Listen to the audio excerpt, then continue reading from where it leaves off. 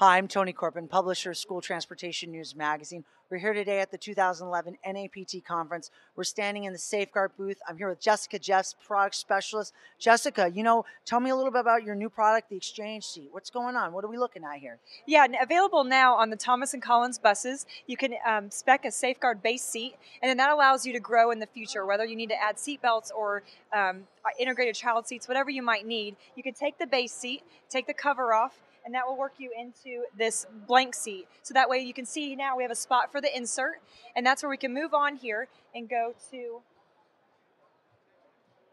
whatever kind of insert you might need, whether that's 3-point belts or an integrated child seat. There's a number of different configurations we can offer, and that way you can grow with the seats and have the freedom to change in the future. Fantastic. Thank you so much. You're welcome.